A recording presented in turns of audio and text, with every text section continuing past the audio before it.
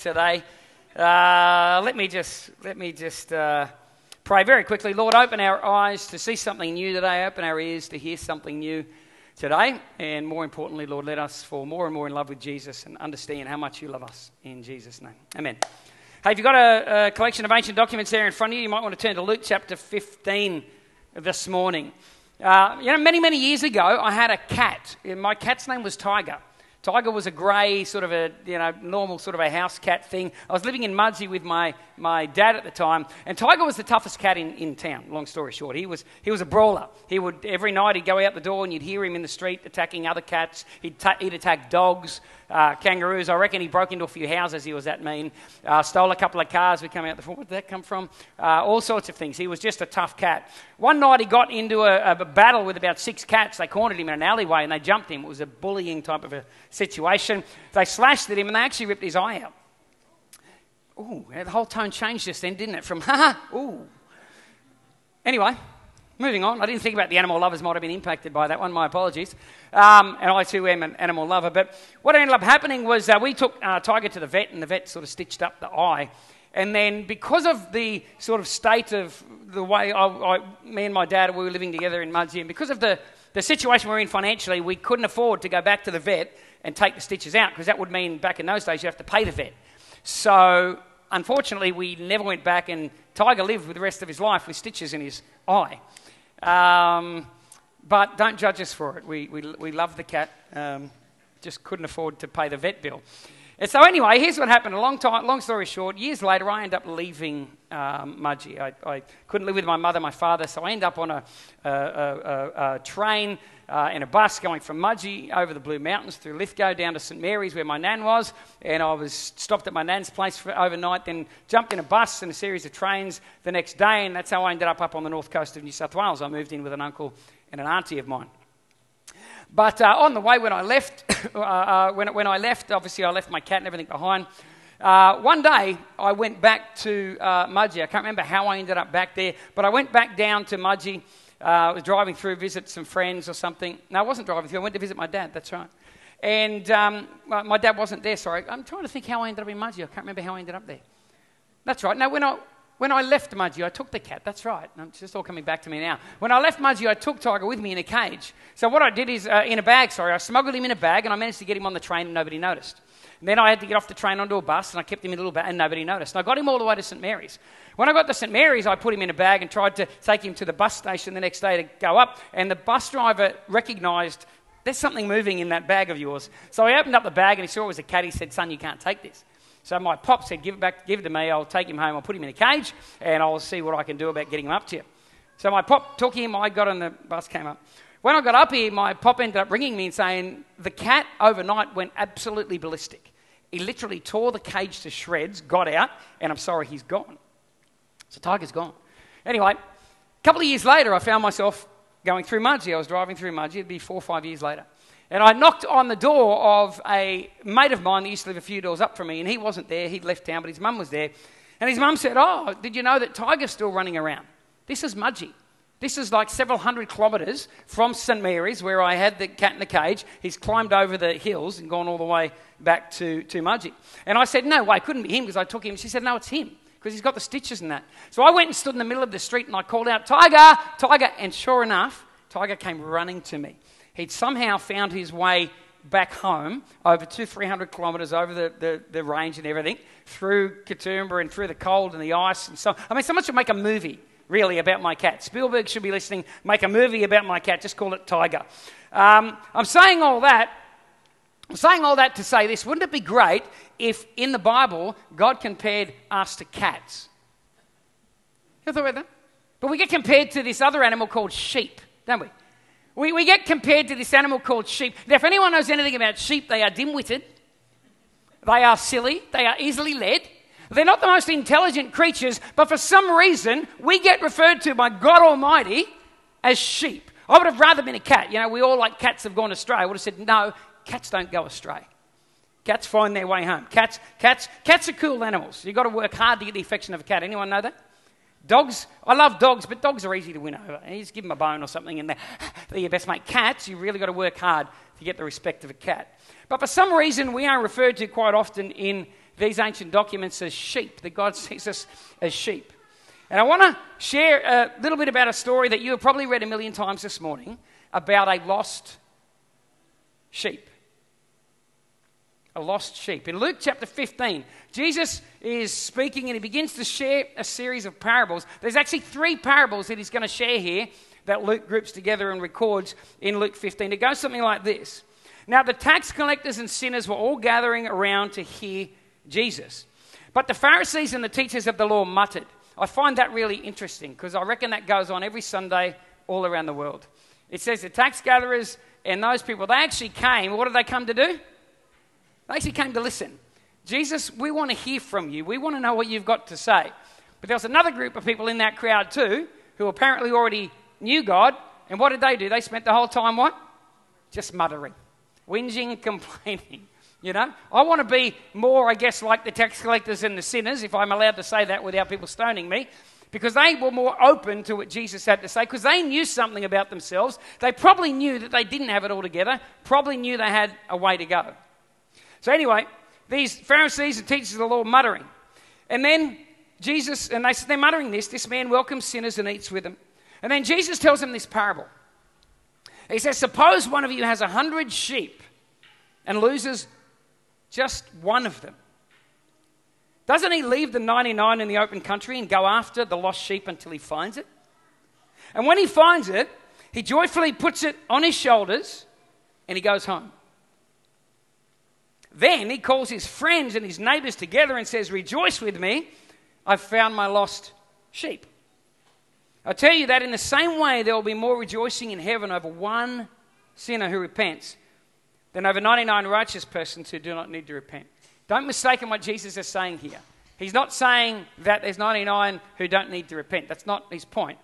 Think about who he's talking to. He's talking to tax collectors and sinners, but he's talking to the Pharisees who are muttering, who feel like they've got it all together. So he's kind of a little bit, I guess you could say, tongue-in-cheek maybe, saying, look, there's more rejoicing over that one humble person who acknowledges their need for God and listens to God and wants God, as opposed to the group of you standing here listening to me who feel like you don't need to.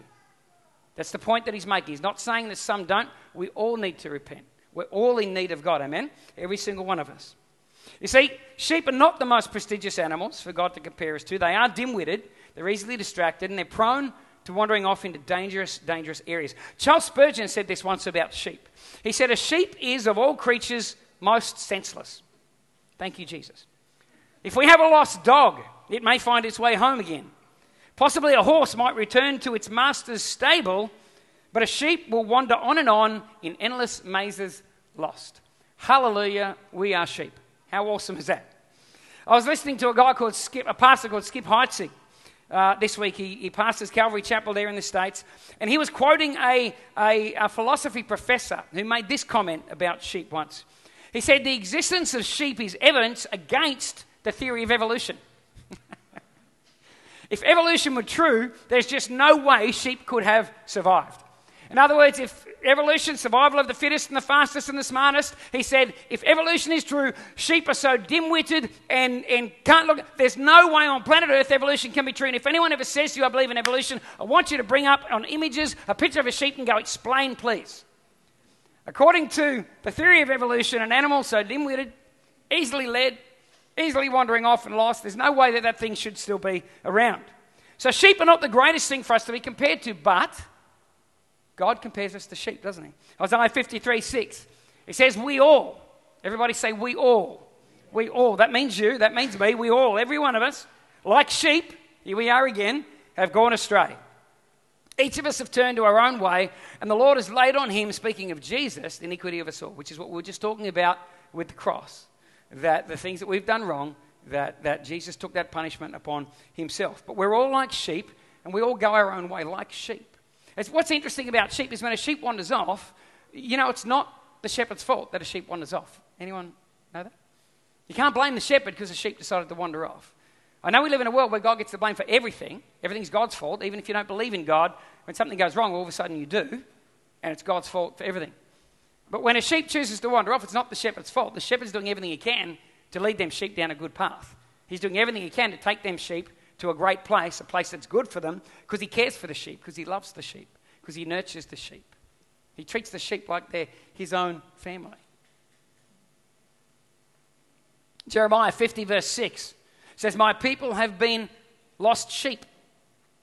In this situation, he says their shepherds have led them astray and caused them to roam on the mountains. The shepherds have led them astray, but they're still sheep.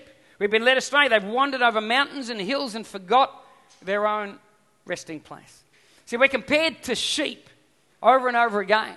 And in this particular parable, we've got a story of a sheep that has gone astray. And Jesus says to the crowd, he says, which one of you, if you were that shepherd, and one sheep wanders off, which one of you would not turn his attention towards that one and go looking after and looking for that one sheep?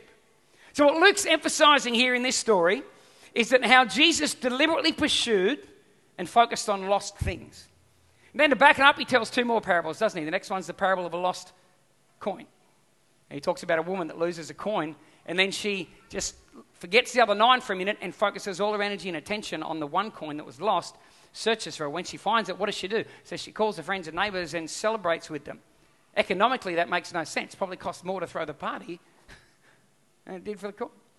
And then it rolls into a third parable about a lost son. A lost son. A son who took his took his inheritance early. If you understand the culture of that, completely wrong, everything that the son did. But even though the father was so ill-treated, he waited each day and wanted the son to come back. We all know the story. When the son came back, he'd rehearsed his speech. He didn't even wait for the speech. He just ran down the road to the son, hugged the son, restored the son, and so on. See, Jesus, these parables are speaking about God's decision to deliberately pursue and focus on things that are lost. Anyone here ever lost a child in a crowd? Anyone? Yeah? Anyone ever lost a child in a crowd? Anyone got more than one child and lost a child in a crowd? Yep. And what do you do in that moment? I'll tell you what you do in that moment. You don't sit there and you don't turn to your partner, to your husband, to your wife and go, well, that one of our kids is missing, but it's okay, we've still got 3 others, don't worry about it. That's okay. It's only one. We've still got the majority of them here. Don't panic. It's all good. Let's keep going. Now, what do you do in that moment? Your focus changes, doesn't it? And your focus and attention is directed toward the one that's lost. And part of what Luke's talking about here and what Jesus is revealing through these parables is that not only do us as humans have a tendency to focus in on that which is lost, but God also has a heart that focuses in on that which was lost. Think about it. If God wasn't focusing in on that which was lost, why Jesus? Because we were lost. And so Jesus comes because God looks down and God goes, they're lost. They're lost. God has this amazing capacity to want to focus in on lost things. Now, none of what I just told you in this parable so far is probably a new thought for you. Amen? It's probably what you've heard 1,000 times and it's what you know. God's focused on the lost. God cares about the lost. 100% true. But now what I want to do is I want you to hear what Jesus' audience probably heard when Jesus said this parable to them. See, when Jesus says, which one of you, if you have 100 sheep and one wanders off, would not leave the 99 to chase the one? You know what they would have collectively said? None of us. None of us. You don't do that. There's a guy by the name of Dave Adamson, and he does a lot of online stuff for churches around the world. You might know him if you want to find him. He's Aussie Dave. You can find him. He's called Aussie Dave. And we were at a conference a number of years back, and this is where this thought was kind of planted in my mind. We were at a conference, and he was sharing how he went over to Israel, and he decided to hook himself up with a Bedouin shepherd who had a herd of sheep, and he was shepherding them around the wilderness, the pastures, whatever, of Israel. And he got to spend a day or two with this guy as he shepherded the sheep.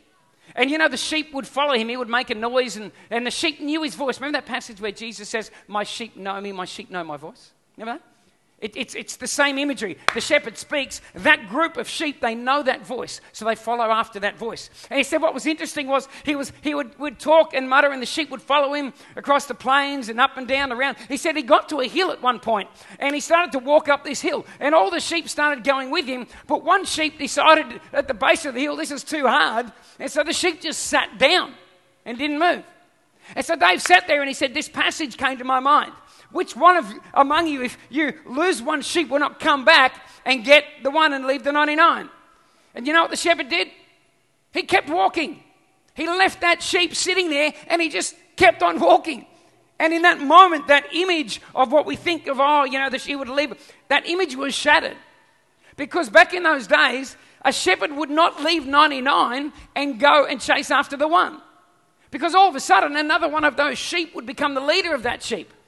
In 2006, I don't know if you're aware of this little fact. In 2006 in East Turkey, a weird thing happened. There was a herd of about 400 sheep just sort of hanging together. One of those sheep decided that he would wander off in that direction towards a ravine that was 15 meters deep and thought he'd try to jump over it. Well, he walks off, gets to the edge, goes to jump, of course can't jump very far, and falls 15 meters to his death. But what was weird about it was another sheep looked up and went, oh, he's going there, I'll do that too. So he walked over and did it too. And another one saw it and went, well, that's what we're doing, we'll go and do that too. He walked over and did it as well. 400 sheep jumped off that cliff and fell 15 feet and killed themselves. Because they're all following somebody. They're all following somebody. Again, how dim-witted are sheep? Well, there you go. There you go. So when we hear this story, we hear this picture of the heart of the shepherd and the love for the sheep, and that's all true. But what they would have thought straight away is what you're saying, Jesus, is illogical. It's illogical. It doesn't make sense. Number one, if you lose a sheep, you don't potentially sacrifice the 99 by turning your back on them and neglecting them and going over here. You don't do that. Wolves could come on in. Bandits could come and... You don't turn your back on them. You count your losses and you go, hey, I've got 99 more, and you just keep on going. If you lose a coin, you don't clean the house and find that coin and then throw a party that could potentially cost more than the price of the coin. You'd be financially better off just going, hey, I've got 9 coins still, just look after them and don't drop them through the cracks. If you're the father in the story of the prodigal son and you've been humiliated and culturally made to look stupid, and you've probably got people in your culture looking at you as a father going, what are you doing? You should be disciplining your son. You should be handling this differently. It's not just about the son in that story. The father would have been copying a lot of grief too, because what he did was illogical. It was illogical to just let the son go and do that.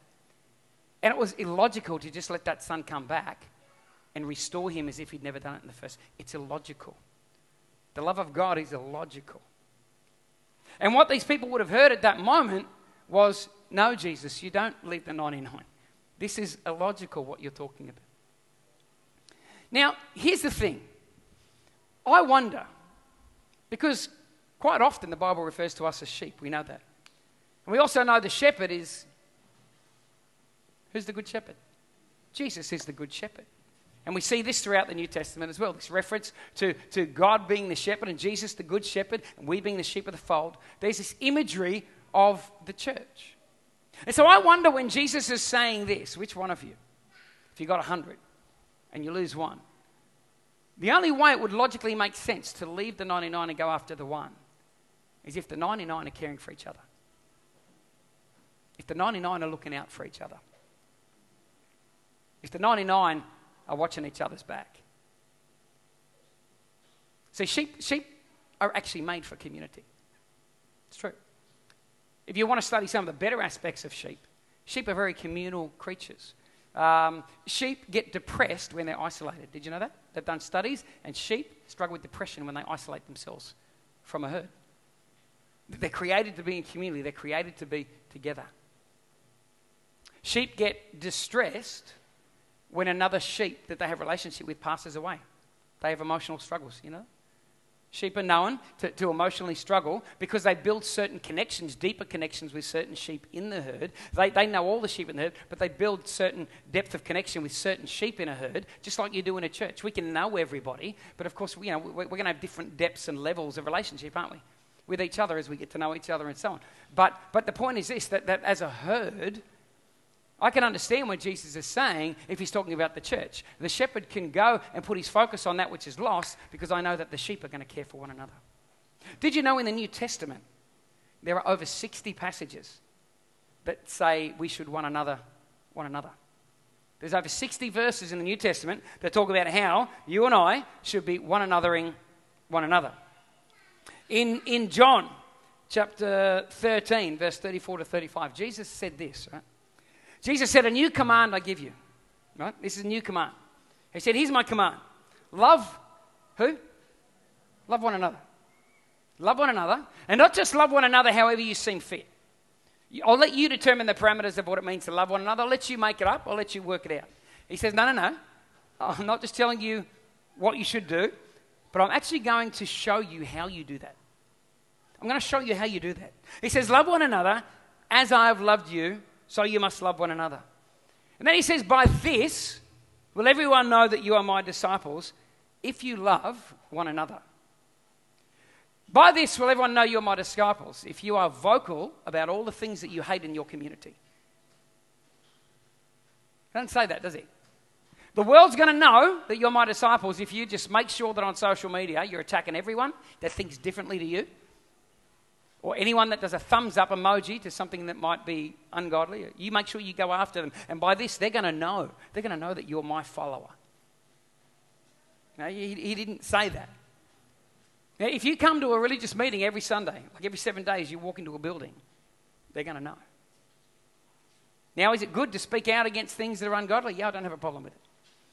Is it good to come to a gathering every week? Yep, I would highly encourage it. Stay connected. Come along. Be a part of a fellowship. Go together somewhere with it. I encourage it. There's nothing wrong with it.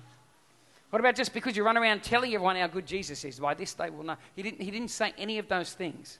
And I think it's great that we run around telling people how good Jesus is.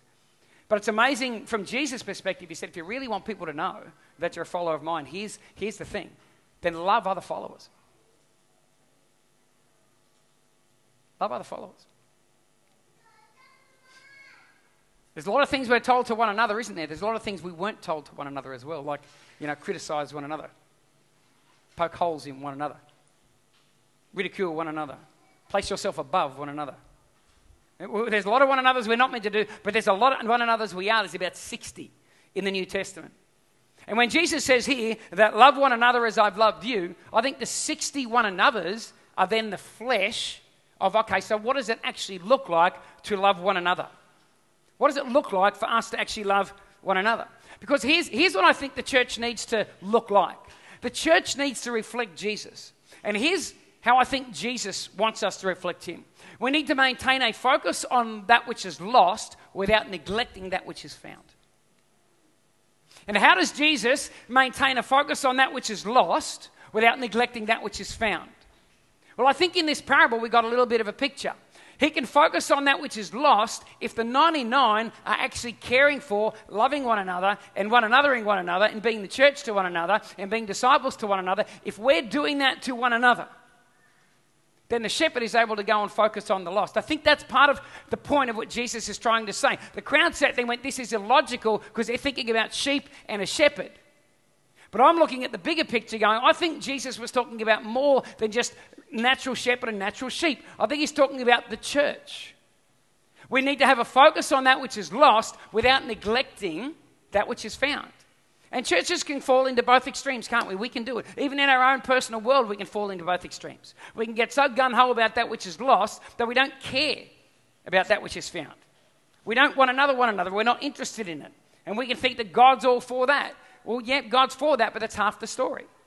But then there are other churches that get very inward focused and believers who get very introspected. All I care about is going to Bible studies and prayer meetings, and everything I do is in the church, and I don't care about what's going on out there in the world. I don't care about my neighbour that doesn't know Jesus, or my kids that aren't walking with God, or the people that work on nothing. I don't care. I've got my little life in here, and we can totally neglect. And I think God's into that. We need to one another. He's into that, but there's a balance to it. There's a balance to it. And I think we need to learn to find that balance as a church. We need to find that balance as individuals. We need to have a focus on that which is lost. I wonder if I threw this out there without any raised hands whatsoever. I wonder if I asked this question of each person in this room. In the last 7 days, have you lifted up one single person that does not know Jesus to God in prayer? Have you lifted up one person that doesn't know Jesus to God in prayer? Just a question. How much attention or how much of a focus do we have as individuals on a world that, if we believe this set of ancient documents, is not going to a good place? Not going to a good place. I wonder how much time we spend praying for those that don't know Jesus, praying for opportunities maybe to share. Or just praying, God, you do the God stuff in their world. That doesn't even have to be me. It could be somebody else, Lord. Bring across their path. We've got to learn how to have a focus as Jesus did. We focus on that which is lost, but we can't afford to neglect that which is found. In Luke 15, the last parable of this group, it's really interesting play between, so it's almost like you've got this parable of the lost sheep that takes place outside of a house. Then you've got the parable of the lost coin, which took place inside of a house. Then you've got a parable of the lost son, and we've got this picture of a son outside of the house and a son inside of the house. It's almost like the third parable kind of brings the best points of the first two and ties them in together. And in Luke 15, verse 29 to 31, there's this little interplay between the father and the son, who apparently is found. He's in the house. He says to his father, he says, look, all these years I've been slaving for you and never disobeyed your orders. What an interesting perspective on his relationship with his father. I'm a slave and I just obey. It doesn't sound much like a father-son relationship. I think this son that didn't wander kind of still had wandered and didn't quite understand some things about relationship with his father. He saw himself as a slave. Everything you tell me to do, I do it, but I do it as a slave. Not as a son, not as a son, I'm a slave. And I obey everything, every command. Now, I'll guarantee he didn't. How many of you think he might have been a little bit unsure of his own shortcomings? No one's that perfect. But his attitude, all these years I've been slaving and never disobeyed you. Yet you never gave me even a young goat so I could celebrate with my friends. But when this son of yours who has squandered your property with prostitutes comes home, you kill the fatted calf for him. And here's the father's response. My son, the father said, you are always with me, and everything I have is yours. But we had to celebrate and be glad because this brother of yours was dead and he's alive again. He was lost and now he's found. The attitude of the found son towards his father. I'm slaving and I'm just simply obeying orders. He didn't understand who he was. He didn't understand that you are a son of God. You're a daughter of God. You are saved. Your name is written in the Lamb's Book of Life. You are in the house right now. If you die tomorrow, your fate is secured. Your fate is secured. But this brother of yours, he's gone. He's out there. It's not so good for him at the moment. His attitude towards his father needed an adjustment.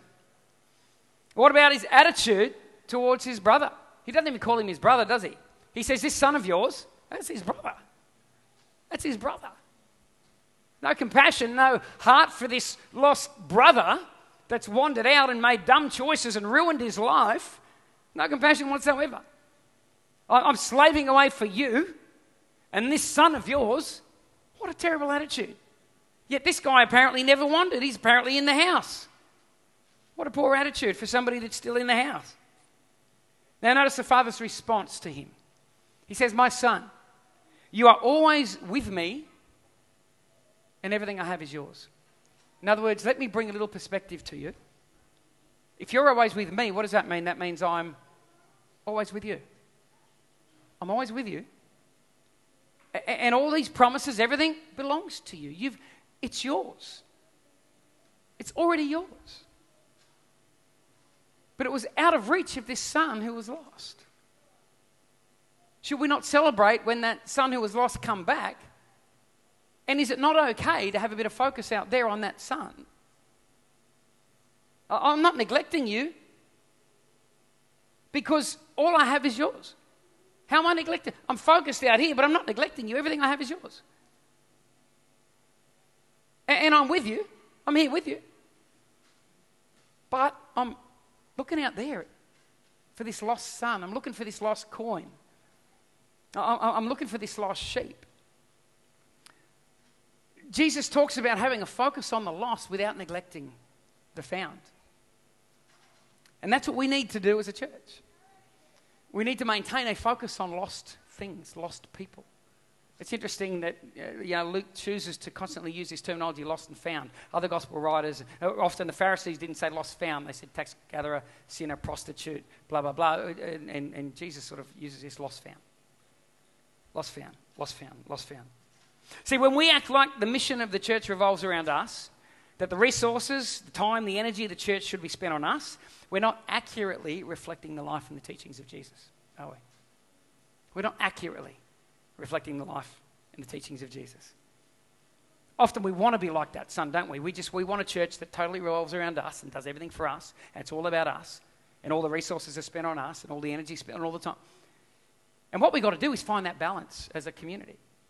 How do we not neglect? One of the reasons why we're releasing Connect groups is that's part of that one anothering one another, caring for one another, looking out for one another. Now, some people here, you're going to choose to connect yourself. We'll have more groups being released in the coming weeks. Some of you will choose to get into a Connect group. That's fine. Some of you, statistically, will probably still choose to just not do it. You'll still not want to do it. And look, that's okay. I'm not judging anybody. I'm just saying that's an opportunity where as a church, we're trying to say, here's how we can be like those 99 sheep and actually start to care for one another. Put some things in place so we can actually care for one another. The church needs to maintain a focus on the lost without neglecting the found.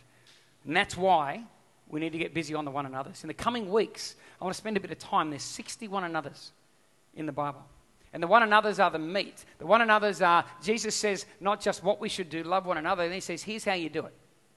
And he gives us these one another's that show us the practical side of how do we actually one another and be the church to each other. To kick the ball off, I'll leave you with one verse as we finish up today. Hebrews chapter 10, verse 23 to 25.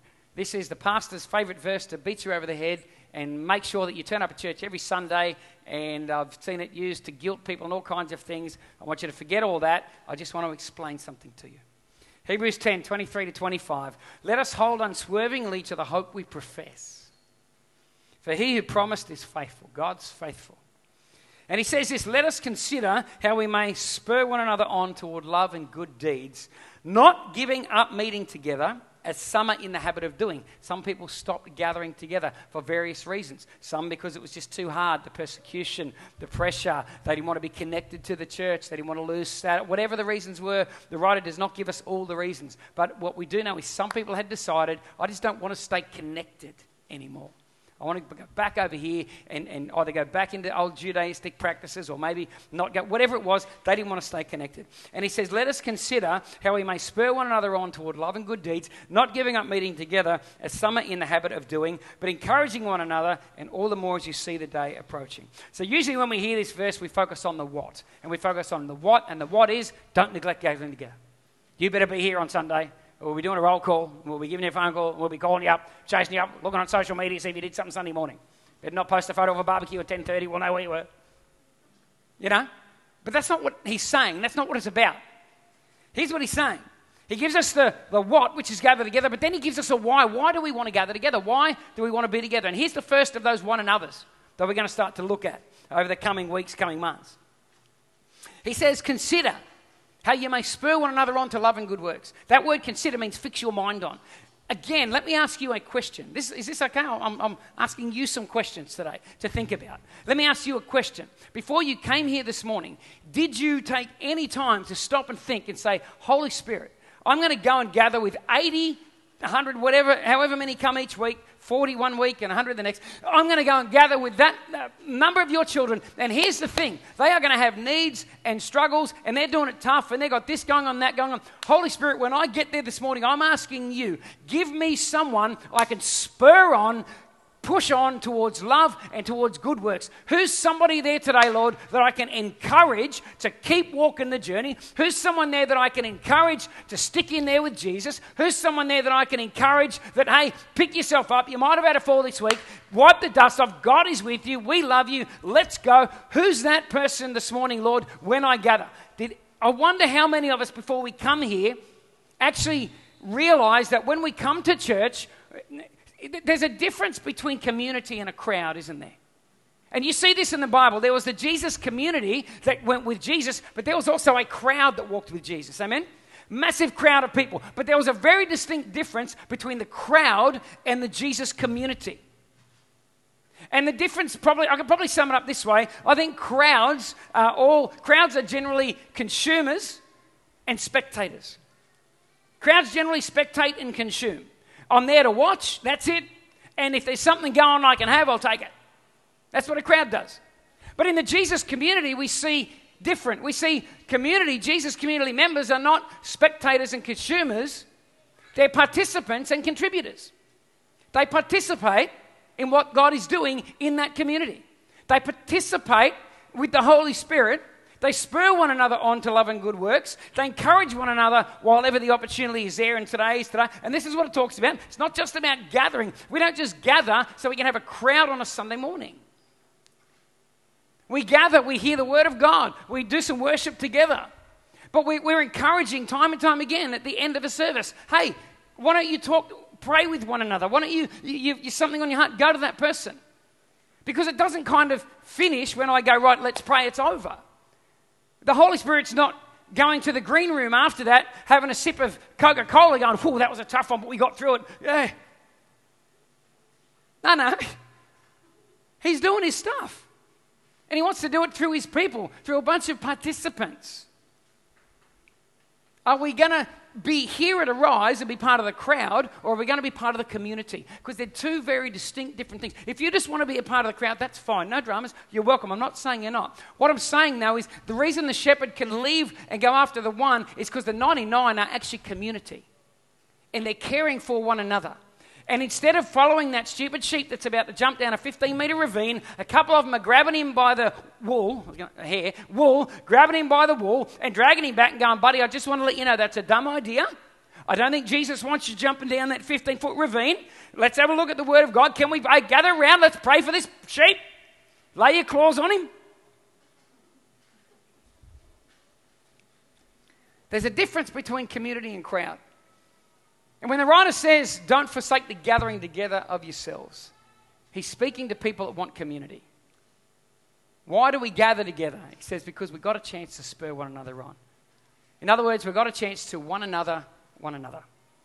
And you can either wait till we go through some of these one another's, or you can go home this week and flick open the New Testament and have a look at what those one another's are.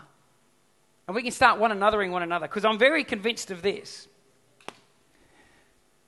There's a world out there, according to Jesus anyway, by this will they know, that look at Christians. And one of the things they're looking at, I think, is, are you actually a Jesus-type community that are living Jesus and treating one another and doing Jesus' life together? Or is it just another crowd? Is it just a crowd? I want to rise to be a community that reflects Jesus' kind of life to one another. And you know, I know there are some people sitting here too, and you're probably like me. I look extroverted when I'm in front of a crowd. That's a gift of God on my life. It's not my natural. I'm not naturally like that. I'm very much put me in the backyard, with a book on a chair, and the rest of the world stay away from me, and I'm happy. That's the truth. It's weird. I'm not this. But you know what? I realise that I have to park that. That's just a part of me that I've got to park at times to engage myself in Jesus' community. Because that's not healthy for me to live in that space. And some of you here, you're probably very much like me. And my encouragement to you is it's not healthy to live in that space. I sacrifice that space for the sake of being a part of a Jesus community and getting around people. Because I need you. I need you to encourage me. I need you to spur me on to love and good works. I need you to walk alongside of me. I need you to help me be a better father. I need you to help me be a better husband. I need you to help me be a better Jesus disciple. And whether you like it or not, you need me. And you need the people next to you. So I guess what I want to share, the point I want to make this morning is that we need to maintain a focus on that which is lost. But we can't afford to neglect that which is found. And if we get the caring of one another right, then I believe that the great shepherd, you know what he does? He goes out and he finds lost, and that's the kind of fold he wants to bring them into.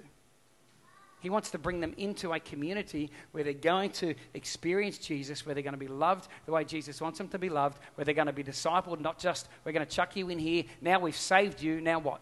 Oh, who cares? You're saved. I think that's the kind of community that God is looking for. And not only God, I think that's what the world's looking for in the day and age we're living in. That's why, without chucking all the little beginning bits there, you'll hear where people advocating for blah, blah community. Ever notice they use that word? It's not just lifestyle, it's community. This community, that community. Because people want community, not just a crowd, amen? Lord, thank you for this morning, God. Thank you for your word. God, for each person in this room, Lord, we are not... God, you're going to come back one day, that's a fact. I don't know whether I'll still be walking on two legs or not, but you will come back. And you've given us X amount of years on earth. I don't know whether I've got another 1, another 10, another 30, 40, I don't know. But I do know that I have this moment now. I do know I have this season now, God. And I just pray for each person in this room.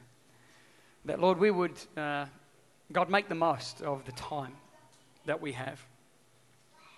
That, Lord, we would learn in our own way, how do we maintain a focus on lost things? God, how do we put ourselves in a place where you can use us to reach out to a lost world, but at the same time, not neglect the fact that we have brothers and sisters in faith that are doing life, that need to be discipled, encouraged, spurred on, gotten around.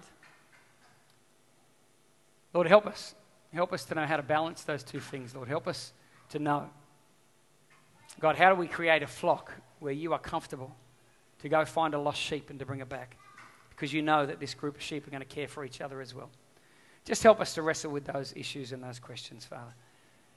And Lord, in the next 7 days as we go out from here, God, those of us in this room that know you, God, I pray, give us a chance. Lord, give us a chance to tell somebody out there about the goodness of God. Lord, lay on our hearts this week somebody. Who is it? There's somebody out there that doesn't know you that we can pray for. We can lift up before you, God, and we believe prayer makes a difference. So, Lord, help us with that, Father, and give us those opportunities in these next 7 days, we pray, in Jesus' name. Everyone said? Amen. Amen. God bless you guys.